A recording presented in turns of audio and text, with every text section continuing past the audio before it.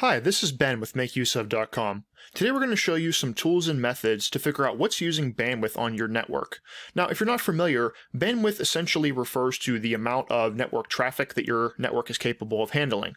So even with a fast connection, if you have several devices that are using a lot of bandwidth by streaming Netflix, downloading files, and doing other work like that, you might experience slowdown on your network. So that's why our first tip with bandwidth usage is if your network seems slow all of a sudden, the first tip is a little low tech, but you should consider what's going on your network. Perhaps your kids are playing a video game online on their console. Maybe you're using BitTorrent to download something. Maybe you have someone streaming Netflix in a high resolution on their TV or phone. Think about those use cases and think about who's on your network and what they're doing that's legitimate, and you might be able to figure out why your bandwidth is dropping without doing a whole lot of work. If that doesn't work, we have some other tips for you.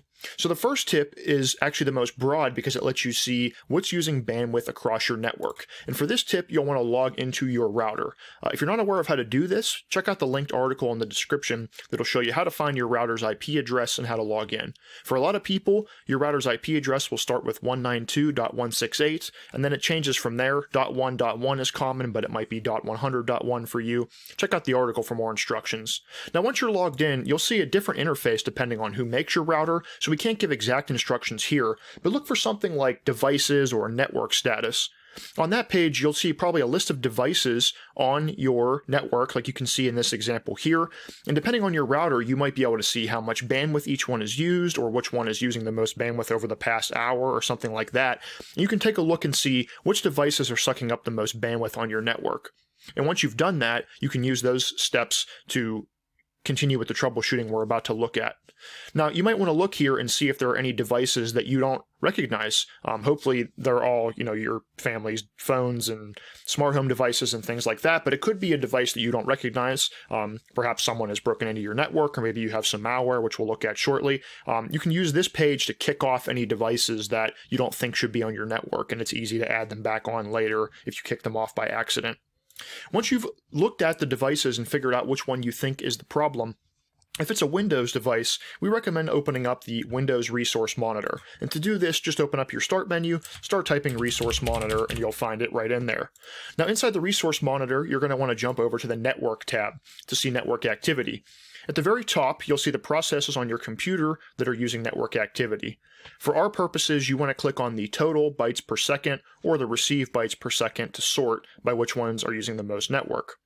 Now, as you see here, we can look at the processes that are using our network and figure out what's the culprit. So Mailbird, Google Drive, Chrome, these are processes that we expect to use a lot of the network because we're sending email, we're syncing files with Dropbox or Google Drive, we're browsing the web with Chrome, obviously. So this isn't really anything out of the ordinary. You can drill down a little bit further and see the open connections that you have and how much latency they're using, or how much latency you're experiencing on those connections, rather. This might not tell you exactly what's using your bandwidth, but you can use it to kind of review the connections on your computer, and you might forget, oh yeah, I had that TeamViewer connection open, or oh yeah, I left Spotify streaming in the background, or something like that. If you don't see anything out of the ordinary here, then you can move on to a next step. Now, the linked article accompanying this video talks about a Windows tool called netstat. If you open up the Windows command prompt by right-clicking on the Start button and choosing Command Prompt or Windows PowerShell, if you see that, and type netstat-o, that's the letter O, not a 0, you'll see a list of connections that your computer is connecting to, with the address that your computer sees them as, their actual address, and then their process ID. Now, this information is essentially the same as what you get with the Windows Resource Monitor, so for most people, we recommend just using this tool to take a look, but this can let you see, like we talked about, which processes are using the most resources. You can also cross-reference this PID, that's process ID, with the Windows Task Manager. You can open that up with Control-Shift-Escape, or by right-clicking on the taskbar, and clicking on Task Manager. Once you're there, if you head to the Services tab, you'll see a list of services running on your computer, and you can cross-reference them using the PID here with the one in the Resource Monitor or the netstat command prompt output. Now again, hopefully you recognize all the services here. If you see something you're not sure about, don't just kill it without knowing what it is. It's good to Google it. Just type the name into Google, see what it is, and then you'll probably be able to figure out pretty easily if it's legitimate or if you have some kind of problem. Speaking of having a problem, the next step we recommend, if you're still having an issue with bandwidth at this point, is to scan for malware. So hopefully on your computer you have Windows Defender or another antivirus. If you don't, we recommend installing Malwarebytes. The free version will do just fine. Install that on your computer, and then you can run a scan to see if there's anything funny going on. Different malware behaves differently, but a lot of the time malware will be phoning home in the background, or it'll be driving clicks to phony websites to try to make money off of ads and things like that. So in the background, you might have malware wasting your bandwidth, and searching with Malwarebytes on the affected device will help you rule that out. So again, like we talked about, the first step will let you kind of see which devices are using your bandwidth, and then you'll need to follow these steps probably on more than one device on your network to isolate the one that's using your bandwidth. Now, the last tool we want to talk about is CAPTCHA. Now, CAPTCHA is similar to the Windows Resource Monitor that we talked about, but it's much, much more advanced. So you'll find a download link to CAPTCHA in the linked article. There is a free version that has some limitations. You don't need the enterprise version. For your purposes, this will work just fine. So once you install CAPTCHA, you'll see a message about the free version. You can click away from that, and then you'll see this screen. Once you're ready to move in, go ahead and select the adapter that you're using, which for me is Wi-Fi 2, and then at the bottom, make sure you have full analysis selected, and then click Start. Give it a second, and it'll analyze the data that is running on your machine. You can choose to see whether you only want secure content. We'll say no here because we want to see everything. Then once you're in this panel on the left side, expand the Protocol Explorer, and then you want to select your adapter type, which right now is called as Ethernet 2, and then select IP.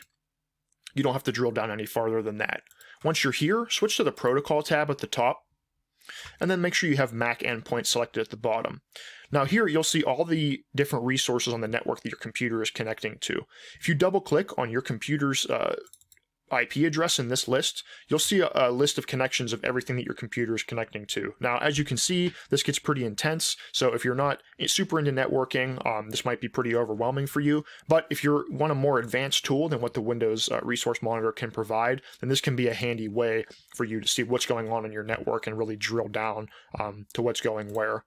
So in summary, when you're having a bandwidth usage problem on your network, it's first best to ask, what's using my bandwidth? Think about it practically. Is someone downloading? Is someone streaming a movie or playing a video game online? And then from there, you can use your router to drill down into what devices are using the bandwidth, and then on those devices, you can use the tools that we've talked about here to analyze it. In most cases, it's a legitimate use of bandwidth, just sucking up a lot of resources that maybe you're not aware of. And if you really have a problem, restarting all your devices and restarting your router is always a good step too, just in case something got carried away. That's going to do it for this video. We thank you for watching, and we hope that this helped you. If you enjoyed it, please subscribe to make use of. We post tech tutorials and tips like this, as well as reviews and giveaways of the latest tech, and we will see you in the next video.